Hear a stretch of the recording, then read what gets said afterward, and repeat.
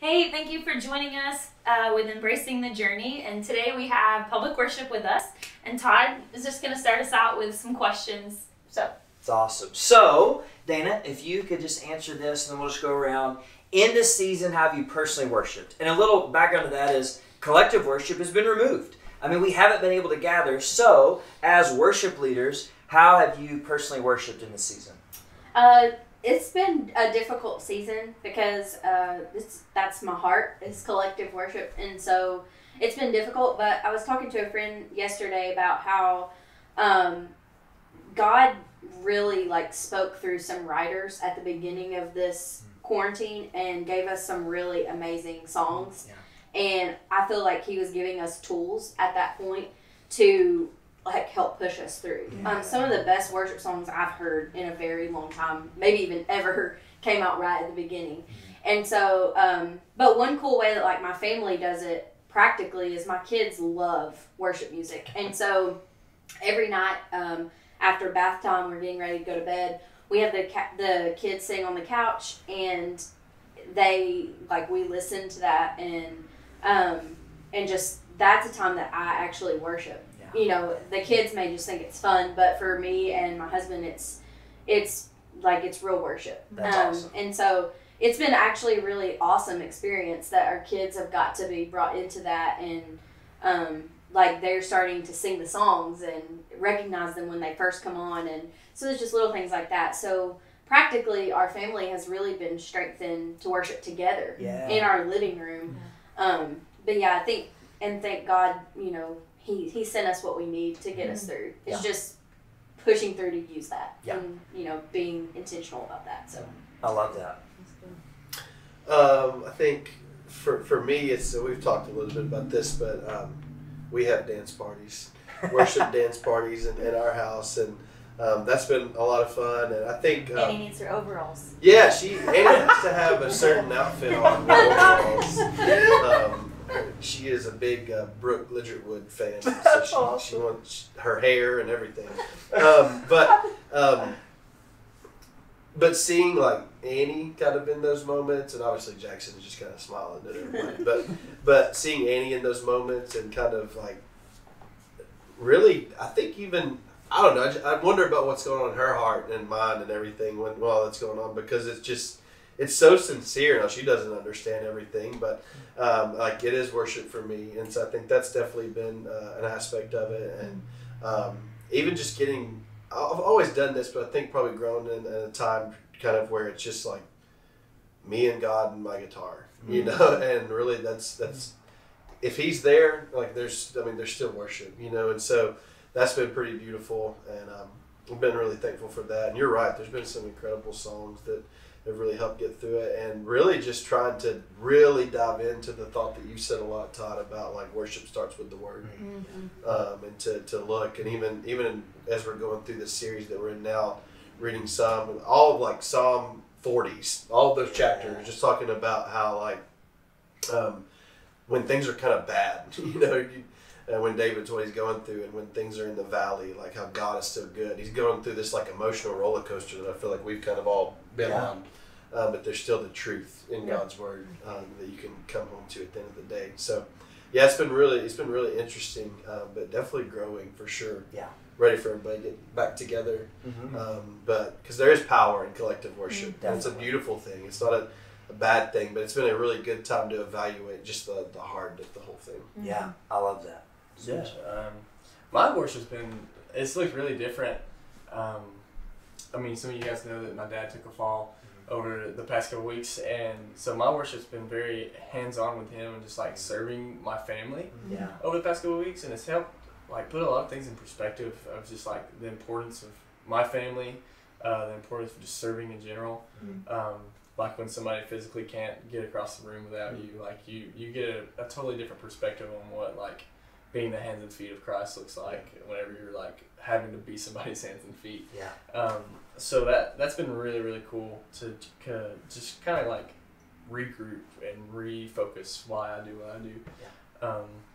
Yeah. And just going back to kind of echo what Cody said, finding that time in the Word and really rooting myself. I feel like this is a perfect, a beautifully set time for us to be able to just like refocus our minds on where our worship really comes from, where these songs that have came out really come from. Like the blessing came out a month or so ago. Like that's straight scripture. And like reading those things and like seeing the roots of things and like finding where your heart should lie, like not in the lyrics of the song, but should be in the word, and like because that's where it all should stem from, regardless.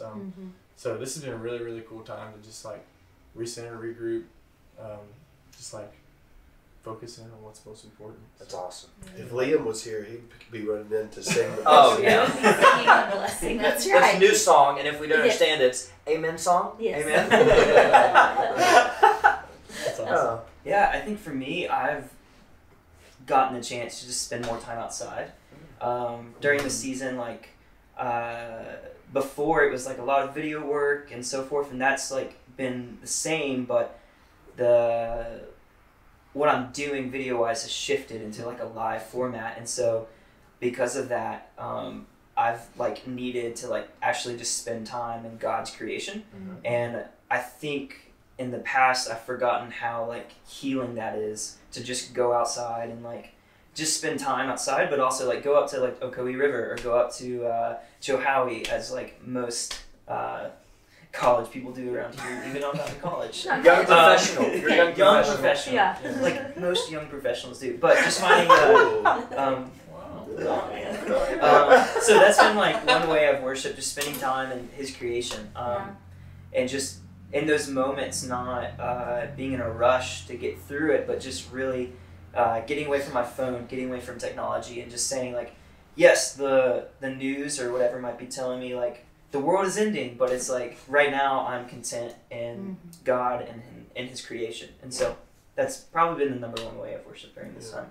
Man, I love that. And if you look around the room, there's cords and stuff. We actually just recorded our gathering for Sunday. So we wanted just to take this moment to let you guys see, like, it's not just something that these guys do on Sunday. It's like, press play and let's sing. No, this is a lifestyle. You know, this is how we try to live, and we're all flawed, but we have all grown in this season in the way we worship. And Whitney, is there anything, or really any of you guys, that y'all want to add?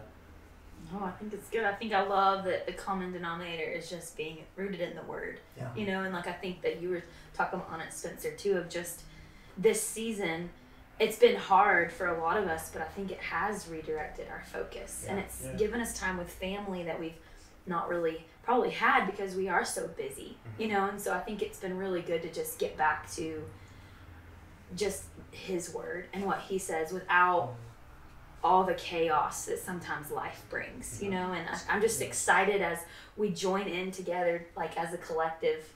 I just think it's going to be strong and beautiful, and it's going to be even more powerful than it already was, you know, when we can all join in together, leading worship or singing or hearing the Word live. I think it's just going to bring this freshness that I think that we all crave now and that maybe we didn't realize we were craving, you know, before it happened. And this none of this came by surprise to the Lord. That's what I've just kept saying, is none of this is by surprise. It is, he's known that this is going to happen. And so we can choose to let it refine our hearts, or we can choose to make us angry or frustrated in it, which that's okay at times, but let's get back to the Word and get back to like what God can show us through this season. So I think that's been really neat.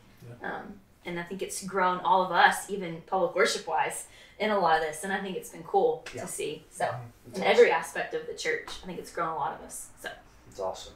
Yeah, I would just say to echo that Todd said something to our team a lot of times during this season, and this may not be verbatim, but you can correct it. But basically, the habits that we form during this time will go with us beyond this, and so I think that I've had really high days and really low days during this time, and so I think that knowing that while we are coming out of it and things are starting to reopen, like, don't waste this opportunity to really grow in character of what worship is and who Jesus is and how He's real in your life. Because I think where we live, it can be so easy to just kind of make worship like a routine and a tradition. And so I look forward to, you know, when we're all back together in a collective worship setting, because I think it's just going to be more genuine. Yeah. Because we have been through something, and none of us have been directly affected, by COVID, but this has been hard for everyone. And so I think that when you go through something like that, you really see who God's character is in a new way. It's going to bring out something really beautiful if we allow it to. Yeah. That's huge. And I think that's where we'll end. It's like, it's really on us at this point. How we choose to navigate the season. You've heard that from a couple of different ones of us. So let's keep worshiping. And even as we are exiting the season, hopefully, man, let's let what we've learned now, grow us as worshipers even beyond this time. So thank you guys. This was awesome. We're going to go eat Chick-fil-A because it's so in the other room and we're starving. All right? Love you guys. It's not social